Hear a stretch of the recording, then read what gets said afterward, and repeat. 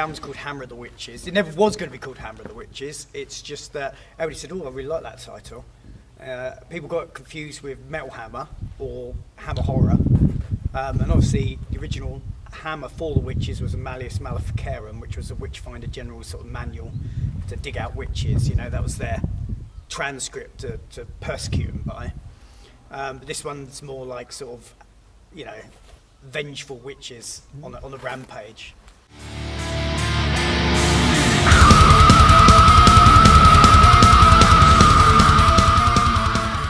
Well, there's a nod to that. You can't get away from that, you know, because it's in our blood, really. So there's a nod to a lot of different things on it, but it's not a concept album as such. Although the artwork and the way it's presented and the themes running sort of throughout would have a passing nod to a normal band. People go, oh, that's a concept record, but it's not as concurrent a theme as previous records like Godspeed or Darkly or Cruelty, yeah, which are like stories in themselves.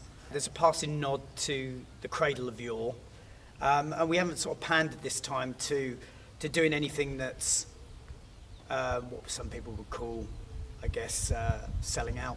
You know, it's everything's got that cradle touch to it, and it's really eloquent. It's fast, and the musicianship on it's breathtaking, actually.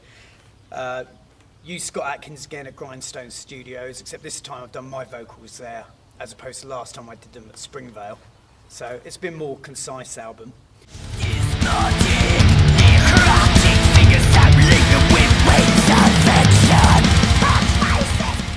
I had to go and see my vocal doctor bloke in London 3 times for vocal strain.